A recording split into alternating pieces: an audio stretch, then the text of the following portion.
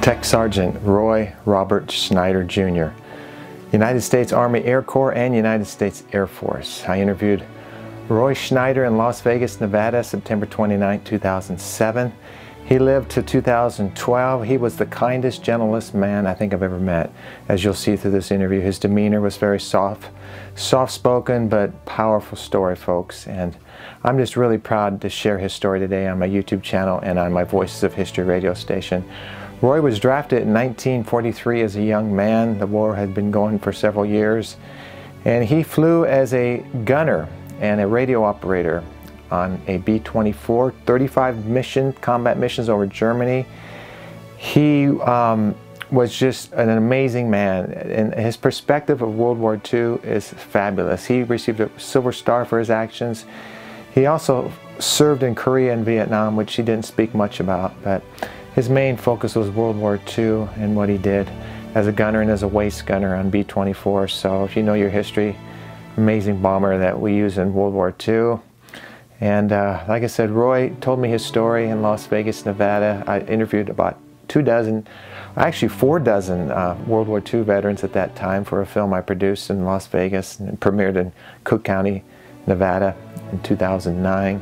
Roy's gone now, but his story lives on. I want to thank Steve and Abby Rizzo. You guys, thank you for sponsoring Roy's story. You have such a heart for my veterans. Steve, I love you, brother. Hope to meet you in person soon. And you've sponsored several of my stories. And Roy, I know, is looking down from heaven, happy that we're able to share his words. He was a very humble man. But Steve, I just wanted to thank you, and God bless you and Abby for stepping forward. Amen. Like I said, Roy was a very humble man. He considered the real heroes the other guys. But you know, to me, Roy was a hero. Was just a giving man. When I'd go to Las Vegas, he'd always get me a room at a hotel, and just miss him dearly. One of the special World War II veterans. Folks, if you'd like to sponsor a story like Steve and Abby, please, there's information in the video description below the video. On my website, larrycapetto.com, click on Sponsor a Vet. You'll see pictures of my veterans, and they will help tell the stories of all the stories, and you just include their name in the sponsorship, and that's all you have to do. If you'd like to donate to my work, there's information in the comments section of this video. So I feel like I've forgotten something, but I just want to honor Roy Snider. Join with me in honoring him, his memory, what he did in World War II. And you know, I love one of his quotes. I'm going to share one of his quotes from this video. He said, "Baseball players aren't heroes, or football players aren't heroes. There ain't a soul in Hollywood that's a hero. The real heroes are buried over there." And he's seen some of those cemeteries, and I have too. That tells the story, folks. Who are the real heroes today? Well, I've found mine in the many veterans that I've interviewed. Thank you for watching, sharing these stories, subscribing to this channel, and God bless you.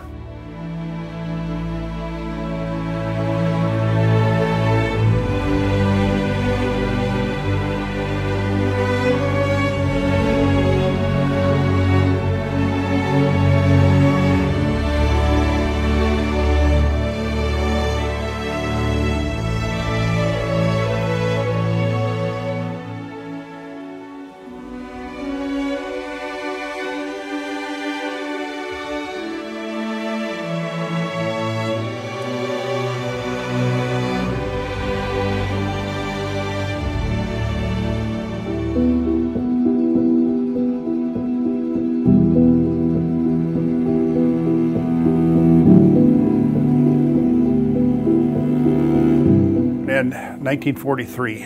The Army? Army Air Corps. And what was your job in the military? During the war, I was a radio operator and gunner on a B-24 and flew left waist gun because the radio operator had to be able to go to his radio, and engineer flew the right waist gun because they had to be available also. And the others were in turrets, 4 turrets. So what's the crew on a B-24? 9 of you? 10 people, 10. 4 officers, 6 enlisted. We had an excellent pilot, and we lost him. We lost 2 gunners. Can you tell me the mission you were on, what you were doing? We were on a raid to Bologna, Italy, and it wasn't enemy. Our plane went down. The plane ahead of us lost a life raft, you know, the inflatable life rafts, and it came back and hit our horizontal stabilizer and hung on, just folded over it, and the plane went out of control. We were over we had passed enemy lines, past the German lines, and circled back out over the ocean and dropped the bombs, and the pilot couldn't control the plane, and we got back over land and he ordered a bailout. There was no hope for him. None. As soon as he released the controls, it flipped, went down. 6 got out, 3 didn't. Those are your heroes, especially the pilot. They're still over in Italy. Where did you have your basic training at? Took basic training at Shepherd Field, Texas, Wichita Falls, Texas. And then they lost. I was supposed to ship out after my basic training, and they had a medical hold on me. And I sat there, every soul had left. There'd probably 600 out there, boarded the train to leave, and here I sat on my duffel bag. And no one called my name or did anything. I went and asked what was going on. They said they didn't know. So I went back and checked, and they had a medical hold on me. So I just walked over to the hospital and told them, they checked me, no, nothing wrong.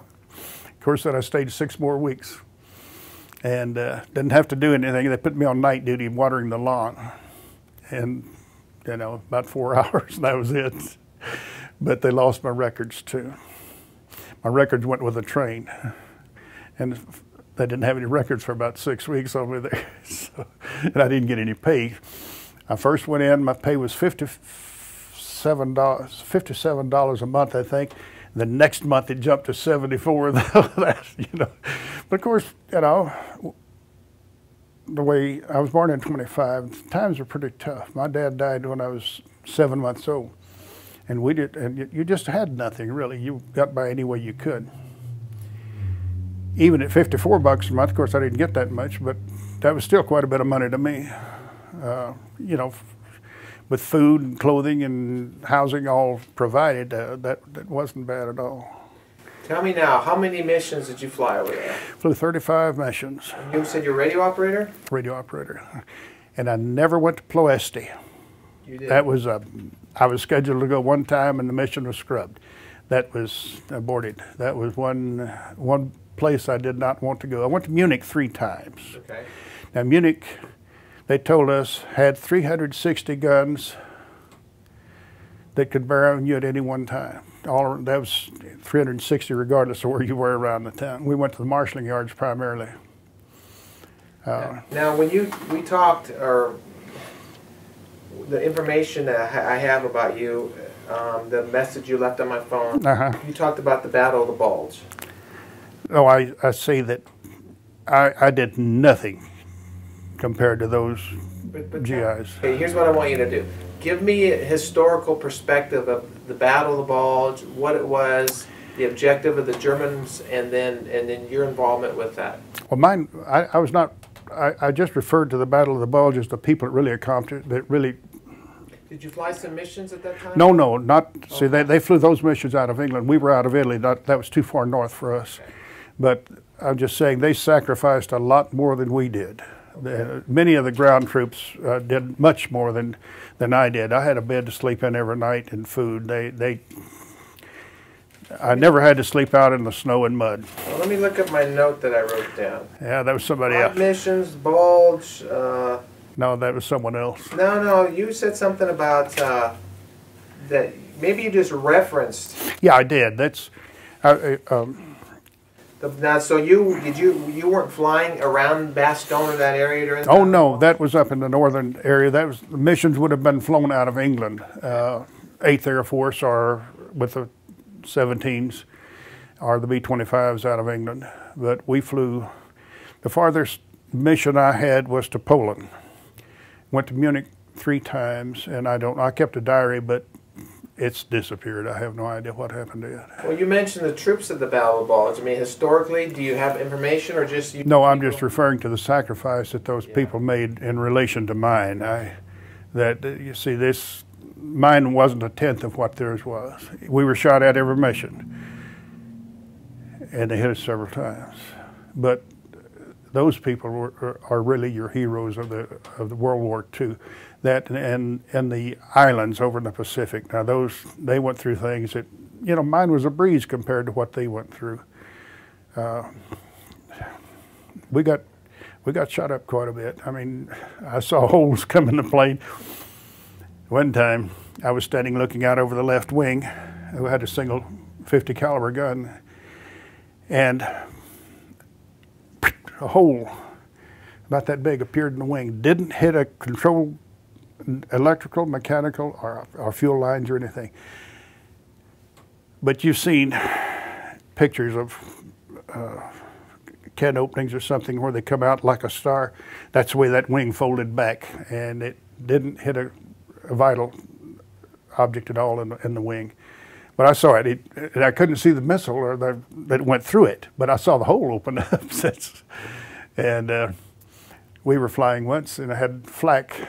You called into the pilot and told him where it was. It was 9 o'clock level on our side. You had throat mics, a little that you fastened around your neck, had a mic on either side and picked up your voice.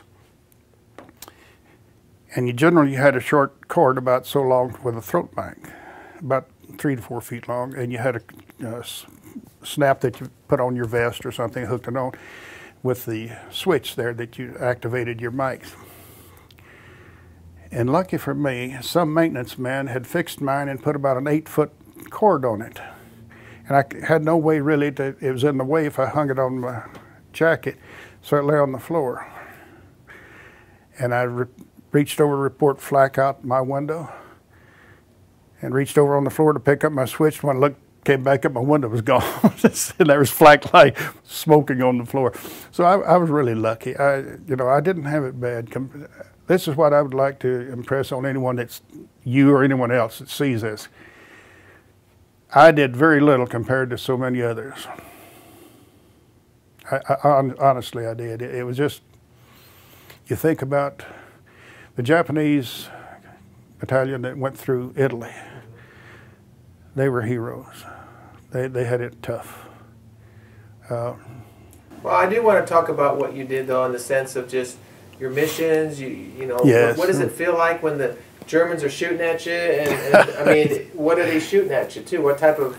Well, you had 88s, what are they doing? Oh no, you had 3 different size, 75s, 90s, and 105s, and we dispensed chaff. You know what chaff is? It's supposed to divert their radar. Well, we shoveled that stuff, but we were shot at every mission. Now, some didn't hit us. Some missions, they put quite a few holes in our plane. But one thing I'd like to say that other than being shot at, I saw 3 mid-air collisions. We had P-38s, were a short-range fighter, and they picked us up coming back from missions or going on short missions. And I saw 2 of those collide, and no pilots got out. And I saw 2 B-24s collide on the rate just before we hit the coast of Yugoslavia. One plane turned up about 10 feet of wing and got back to the base. The other one hit the rudder assemblies, and it went out of control. Had one young man, one person got out, gunner probably, and his chute opened, and the plane, B-24 going down in kind of a flat spin, caught his chute, went down. It's the only body they recovered. Then I saw 2 more B-24s go together on a raid to Germany. One kept going, and the other, they bailed out. I guess the plane went down. We flew past. But there was more to it than just being shot at, you know. After our plane went down, and the pilot and 2 gunners were killed, our navigator had been promoted to lead navigator, the squadron lead navigator. And it only left 6 of us. We weren't a complete crew. So we filled in. And our co-pilot checked out his first pilot, and he was a heck of a fine man. So we wanted to fly with him when we could, the ones that were remaining. I went up one night to check the board, and we were scheduled to fly the next morning with a different pilot. So we went and asked them to change us, to put us with our pilot, and they did. And that plane flew in our left wing and went down the next day. Yeah.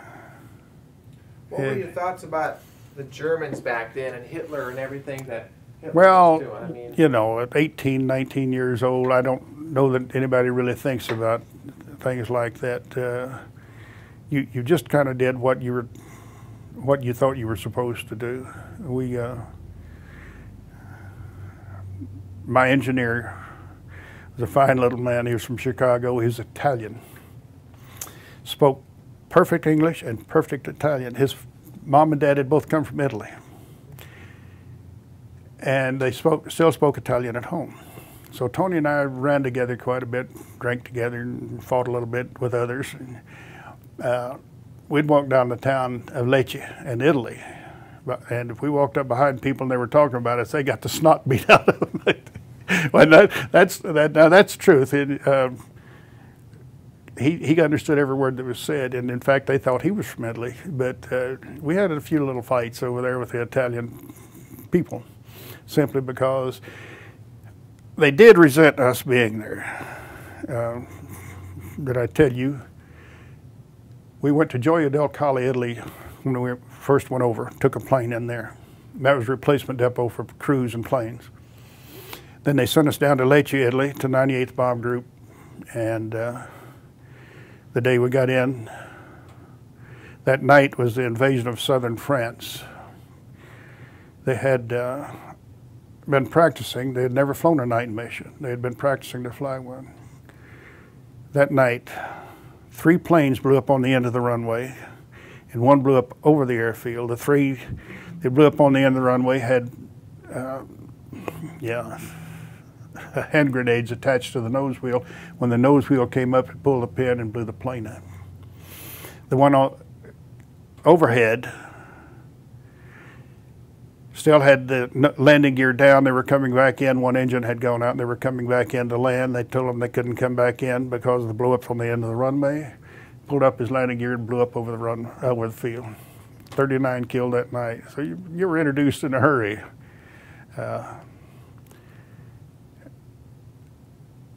As I said, you know about the other planes, mid-air collisions. There's more to it than just being shot at. A lot of those people gave their lives. And I was in radio school with a fellow that was 28 years old. I was 18. I thought I knew everything. You know, 18 years old, you know everything. At least I thought I did. And I was kind of a wiseacre. That wasn't what he said, but that's... But he was from Beaumont, Texas. And he called me over to the side one day. He'd gone through radio school with me. Then we were together 2 or 3 places and went to Tonopah, Nevada for crew training together. And he was a radio operator on one plane, and I was with another crew.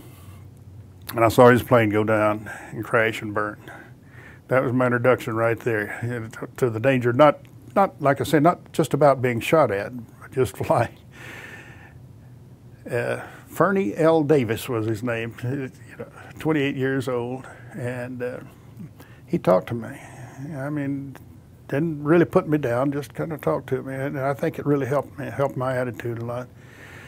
I learned not to be a big mouth. I still talk a lot, but I saw his plane go down and burn, and I didn't know who was on it at the time, but I found out later that he was. So I lost a lot of good friends, other than from being shot at or the Germans doing their job.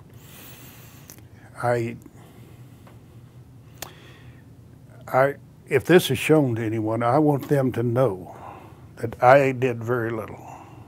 You know, it was a big war. We had millions in the war. And those poor ground troops, like Battle of the Bulge and then the Pacific Islands, D-Day. My engineer's brother was killed at V-Day. The little Italian I was telling you about, his brother was killed on D-Day.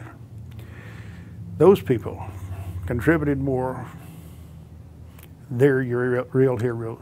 I don't care what anyone else says. That's my attitude, and I'll stick with it. I was very fortunate to go through without. I hurt my ankle when I bailed out, but I bailed out coming down in northern Italy in the mountains. I came down in an olive orchard, November. Thursday the 12th of November, and I thought everything happened on Friday the 13th, but it did. But the trees were like this, and there was a huge boulder, probably 4 feet high in the front and 8 in the back, and maybe 10 feet across. And that's what I came down on, and it knocked me out, sprained my ankle. When I came to, the two little short Italian men were carrying me with one arm around their shoulder, each shoulder. And I remember trying to get my head up, and finally did. They stopped, and I couldn't stand up because and their sister, it was a farm. She brought me an egg, punched a hole in it, wanted me to suck that egg.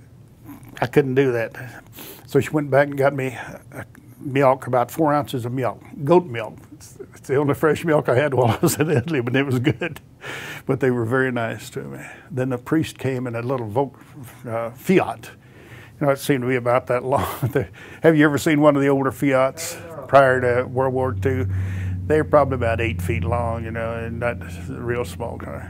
But they were very nice to me. Let me ask you some more questions about combat in World War II. And I mean, how do you get through the harder times? I mean, you had some hard times. Is it your training? Yeah. You have your faith in God? You praying? I mean, how do you process a day at the end of the day, especially when you lose your friends? I mean, you accept it. If you let it get to you. Now, when we came down, our plane went down. The upper turret gunner lost it. He could no longer fly.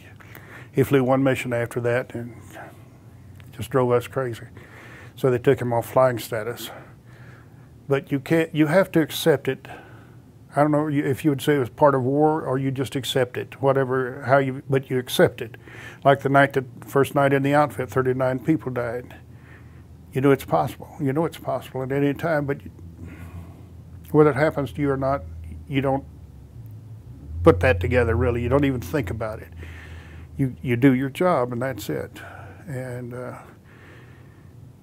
I don't think any of it, I remember a hell of a lot of it. And I don't like to, because sometimes I dream about it.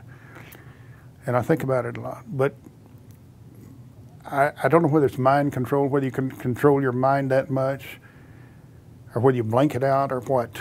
You don't really feel it as a personal thing. If it happens, it happens, and that's about it. That's about the only way I could put it, because seeing people die, friends, people you knew,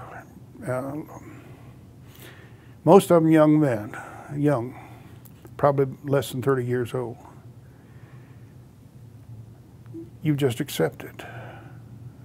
If you think about it and let it bother you personally, you can't make it. So you just, I don't know how I can explain it, but you accept it as part of what you're doing.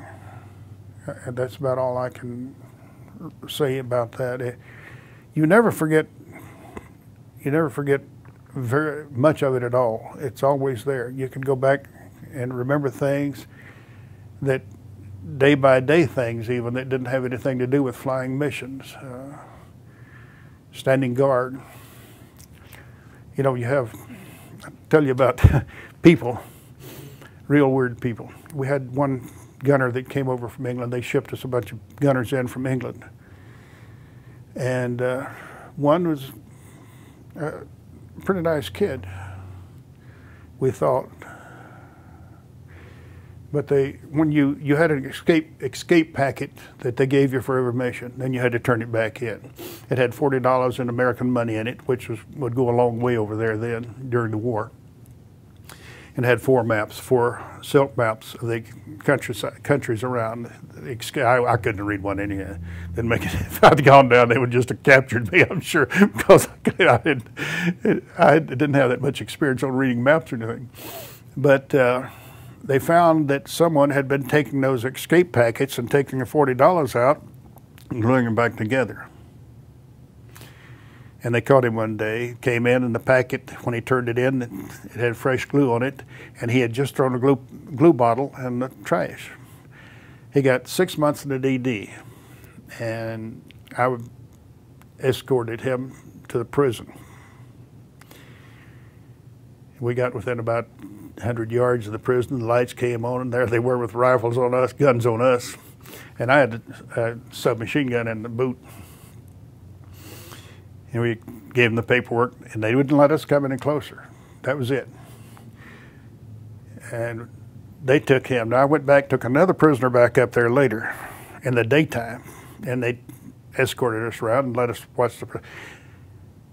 They marched those prisoners 8 hours a day with a rifle on their shoulder, 8 hours a day. But how can you do your friends like he did? You know, if you'd used one of those that he'd taken the money out of, if you'd had to bail out and had one of those that he had taken the money out of, you wouldn't have gotten very far. Sure. The Yugoslavians were very good to our crews when they bailed out over there. They tried to take care of. We had one crew go down, and I met one of the men later. He was in the hospital down in Florida. He had broken both legs when he bailed out. And the Yugoslavians had taken the other crew members and taken them in and spread them out with families until they could work them back to the Americans. But he was so bad that they had to turn him over to Germans for medical attention. And at the end of the war, then they flew him back, and he was down in Florida in a hospital. I went down to see him. It's you develop close friendships. But even though you know them, you're with them every day, you might go eat with them, you go into town with them, you still can't let it get to you. You just can't do it. And I don't know how to say it or explain how you block it out. So after the war, you forgot about it for many years, or you? No, you never forget it. Yeah. And you don't talk too much about it because you're not with those same people. You're not with the same age group or related groups where they've done the war with you or similar things. Not many of them re-enlisted. Not too many of the old ones re-enlisted. I did. And I stayed out 13 months. And one of those real good friends talked me into re-enlisting. I could kill him. He was from my hometown. We were both from a small town in Texas. And he had been assigned to recruiting. Knew me personally, so, oh yeah, come on, we'll give you this and this and this. And they did. They sent me to Japan. What was your rank at this time? Tech sergeant. Okay.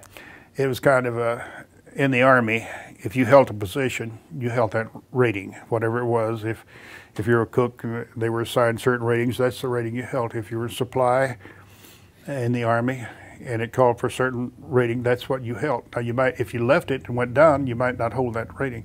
If you went above it, you got the rating above it.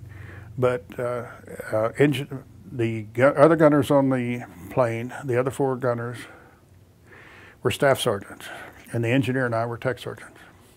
We really, this was with every crew. It didn't depend on individual capabilities necessarily. Just that was the position. You filled it. You had the rating, and that was it. I enjoyed Italy. I met a lot of nice people over there.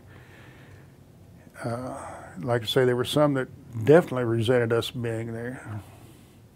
The Italians didn't have anything. I mean, basically they had nothing. There were some that did, but most of them were very poor.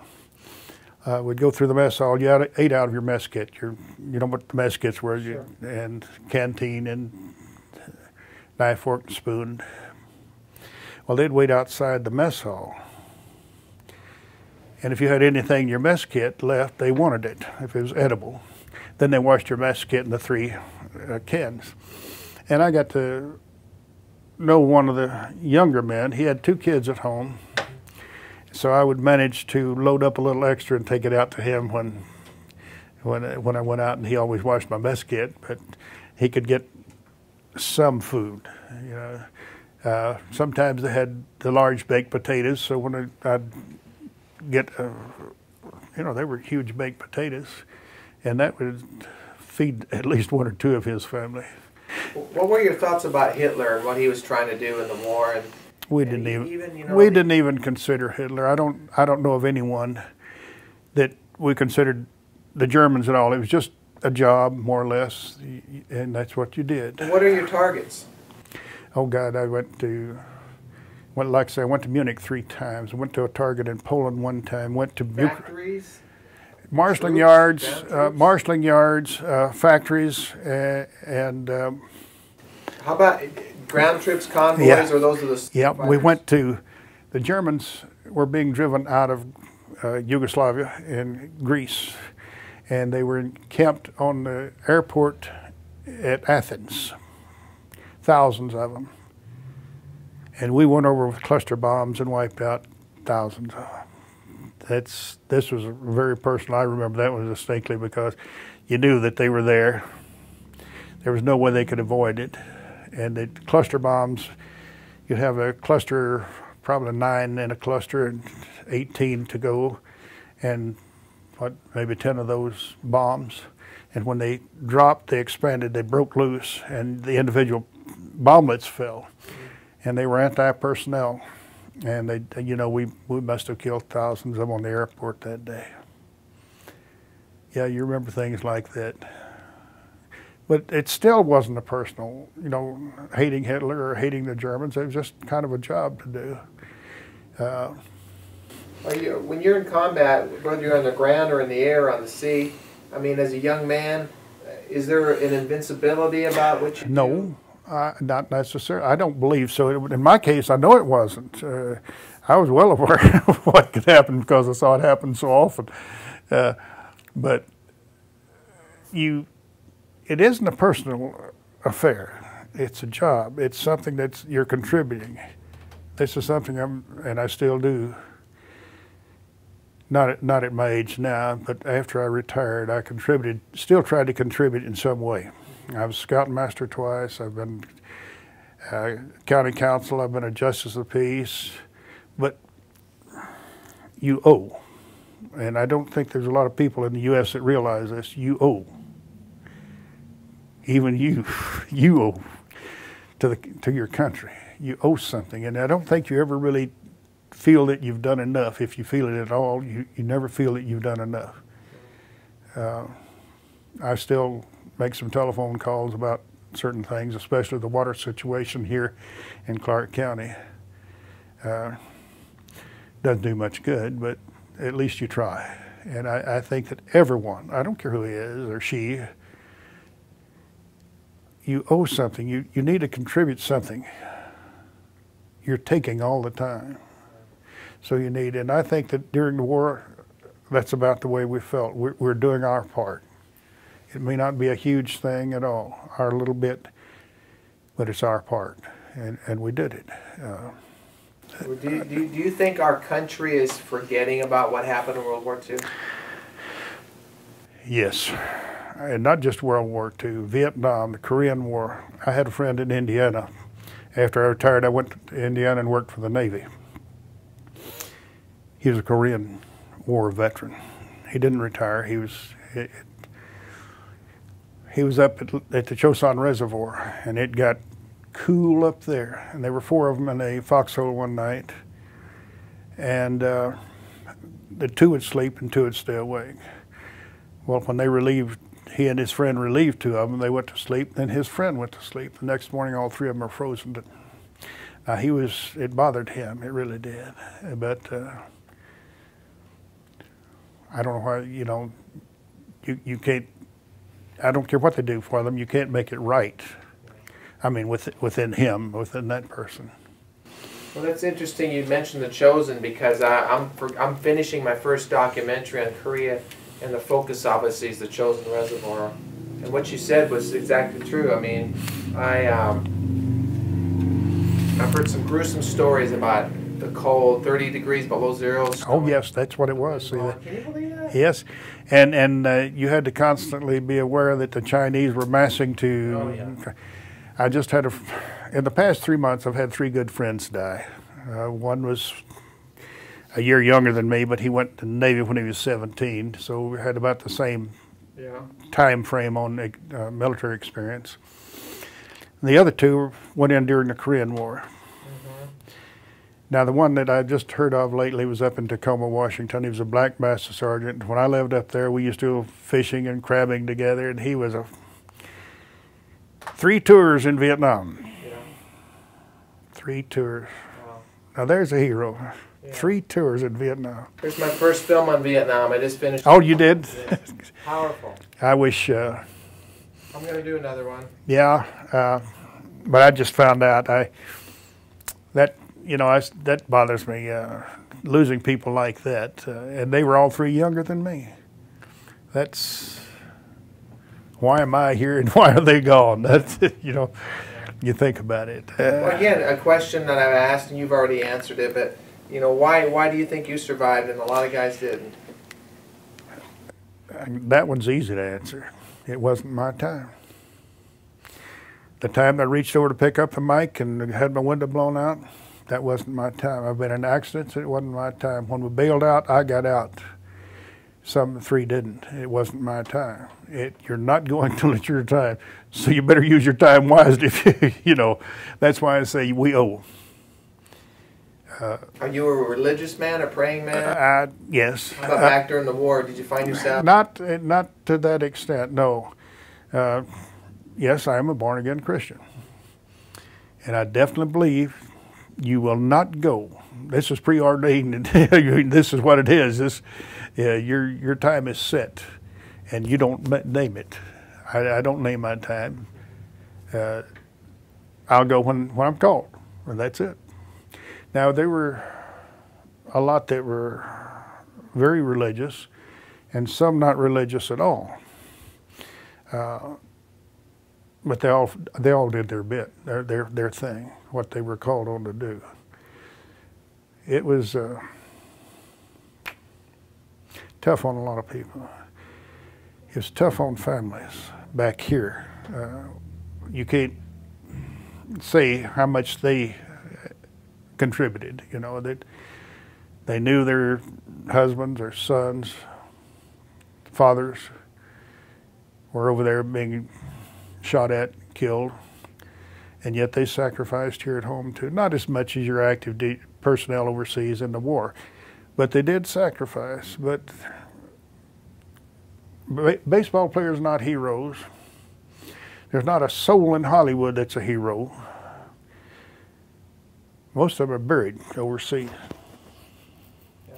Have you ever been over to France and Luxembourg? 3 times. You go to the cemetery at Luxembourg? No, Colville Cemetery, American Cemetery, Omaha Beach. Omaha Beach, yeah. Okay, if you get back over and you're going to Italy, go to the American Cemetery there. That's where our three crew members are buried. Tell me about your experience going there and what you felt when you went to that cemetery. To Luxembourg. Now that's moving also. And you remember in Flanders Field, I took my scout troop over there. They were really impressed. They really were. That would stay with them. Yeah, you bet. The rest of their lives. Thousands and thousands of crosses. Thousands. Not a small cemetery. It's huge. And they had the ceremonies, and my scouts were really impressed. But you think that all of those that went over, there's an awful lot of them that didn't come back. And that's why people like me should be grateful. You did what you thought you were supposed to do. You did what you were called on, but you came back. Be grateful you came back. If you go over, I can give you the name of our 3 that are buried there. If you go to Italy, I'd like for you just to find their names. Those are our heroes. Well, tell me about finding those names when you went up to them. What were you feeling? Well, see, I went to Luxembourg. My crew was buried down in Italy. I didn't get to the Italian cemetery. Well, where were they buried? Were you been to where they're buried? No. I went to Italy twice after. Okay. Well, here, let me lead into another question. Okay. As we start getting towards the end here. Tell me what freedom means to you, Roy. As a World War II veteran, as an American citizen, what does freedom mean to you? Freedom means that this is my country and I'm part of it. Even when I passed through here the last time, I just told the attendant out there, he said something, if you said you want to see me, come back again. I said, not for 4 or 5 years, I hope. But this is my country. Freedom, I guess you could see it that way. But if you don't stand up for your country, good grief, you'll stand for nothing. You know, your own petty little ideas, you've got to submit yourself, part of yourself at least, to what your country needs. I don't mind paying taxes until I have to do it. But each year, no, my wife and I pay our taxes, and we get a little back every year. But again, that's part of what you owe. That is. You've got to support your country, especially our troops, our institutions, colleges, and our police, FBI, although I don't have high praise for them. But you have to support your country. So many people aren't aware of that, don't realize it, or forget it, or just don't care. They come first. So many people put themselves above everything, everyone else, their country and everything. But you've got to support your country. This is why after I retired, I've been treasurer for a county mental institution. I've been financial secretary of a conservation club with over 2,000 members. I have organized summer activities for a school. I have coached 5th and 6th grade boys basketball, and I'm not much of a basketball player. I got good kids to teach it for me, but you always owe. I was in the PTA for years, president 2 years, but these are things that come from you, you can give. Right. These are things that you can give of yourself, and eventually all this is for your country. Tell me about the price for freedom, the cost for freedom. Our young people don't know much about why they have what they have. They take their freedoms for granted. What would you say, Roy, to a young person about the price and the cost of freedom? It's going to cost you a lot more in the long run if you don't stand up for your country now. You've got to support your country and your people. If me comes first, me is not much. You know, the me generation, me attitude doesn't get it with me. That's, like I say, you owe, they owe. And I don't think the parents are teaching their kids what has happened in the past or what could happen in the future. You've got to make the connection and bridge the gap for your kids, for all the teenagers. We have too many teachers that they're not aware of what should be done, what can be done to contribute to your country. Volunteering here, volunteering there, helping, but keeping your country in mind first of all. You don't have to go around shouting USA #1 all day long. Just do your part. And each kid, each student, each parent, everyone should be part of that. If me comes first, me's not much, I'll tell you. That's honestly the way I feel about it. Well, you saw men die, and how do you communicate that to a young person as far as their freedoms today? Well, it's real easy. They were doing their part for their country. They did in many cases what was more than expected of them, but they contributed to their country. What you have today, you owe to those people. What does the American flag mean and represent to you as a veteran? My country. If you had been at Nellis last Saturday on Retiree Day, you would know it. If you had filmed that, absolute quiet in the presentation of the flag before 1,000 people. You couldn't hear a sound. No one made a sound. There was nothing, no movement. Men and women stood there with a hand over the heart. And this several minutes. They brought the flag in, presented the flag, and not a sound. Those people know what has happened in the past, and they appreciate the military, what the military's done, what it means to them and to the country. Today's military, everyone a volunteer. No draftee in the service today. The best educated military we have ever had. Today's military, the best educated, and all volunteer. And I'm proud of them. Very proud. And Larry, thank you for having me here. Well, this is great. Let me ask you another question. Okay. We're just about done, but what should our country remember, Roy, about World War II? Remember that these were ordinary people that went and did extraordinary jobs for their country, for their families back here, for the country as a whole. But these were just, so many of them, back then there was so many farms, small farms. So many of them were just farm boys. Some, no education, very little education. But they went and did their part. Now when I was going through basic training, and this is fact, we had people that could not read and write. They had a school to teach people to read and write. But they were patriots. I knew a 40-year-old man as a volunteer. He couldn't read or write. But they let him volunteer and kept him as in the squadron as kind of a barracks orderly and work around the squadron, and he went to school to learn and read and write. These were patriots too. But back then, so many people were fresh off the farm,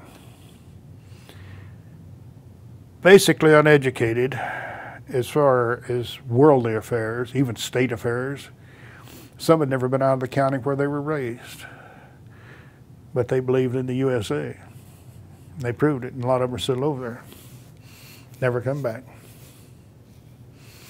If you go and make a film about the cemeteries over there, and you get to Luxembourg, Belgium, recite that poem, "In Flanders Field, the poppies grow." Familiar with that, very much so. And show it to high schools. If I could, that's what I would do. Go to every foreign cemetery, every American cemetery in a foreign country. Film it. Bring back some of the names and show it in schools. Well, you know, I do go into schools and talk to kids. Oh, you do? That's part of why I'm producing this, is to go into schools and educate our younger generation. I travel with an 84-year-old World War II veteran. Oh, you do? And we go and make presentations, and they talk to him. In fact, CBS did a national news story on my project Memorial Day.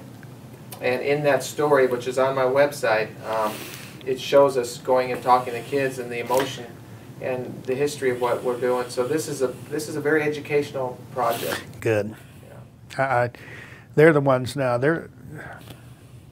My time really has passed. You're right in the middle of yours. How old are you, Larry? I just turned 50. So you've got several more years of production within you, yeah. But this has to be passed down to those following you, to the next generation, the next, and on further on down. And I think the schools are the way to do it. It's too late for the parents. We can talk just a bit more, but let me finish the interview. At the end of my interview, I asked the veterans to give me a salute into the camera from where you're seated. When I tell you, can you do that? Yes. Okay, hold on a second. This is one of the best parts of the documentary, so. Well, I want to thank you for allowing me to express myself. You bet. Well, when you called, I knew I needed to talk to you. So I had a lot of calls. A lot of calls. Did you? Well, that's good. So there's. Let me ask you that. Why did you want to talk to me today? What prompted you to read the story and talk to me? Hoping that this would be seen by the very ones at the school age, the ones that are following, the generations following. They need to see this and know how we feel about it. I think most of the veterans, especially World War II veterans, feel as I do about it, that you owe. This is part of what you can do for your country. And I think that if they understand this, then they will do their part. It may not be in the military, but in some way they'll help their country. And I think that's worthwhile. Like I say, I was scoutmaster a couple of times over in Germany and here in the States, and that was contributing, I think. Go ahead and look into the camera and give me a salute. Go ahead. Right on. Okay. Now, thank you.